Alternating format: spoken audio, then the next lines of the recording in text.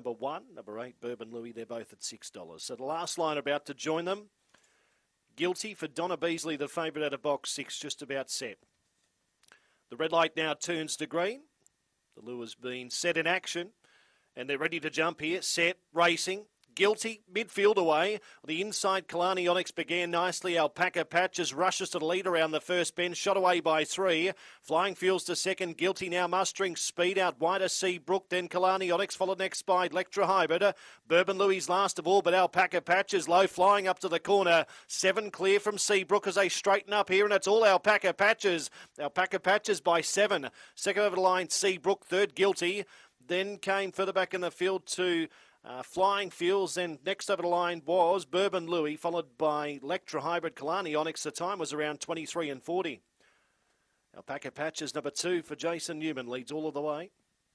Began brilliantly and was able to stride to a convincing lead into the back straight and really put them away, and has shot away and won easily. So it's 2.76 in 23:39. 2.76, time was 23:39. That's a PB for Alpaca Patches. 23:58 was the previous PB for that runner. So 2.768. 6 lengths was the margin.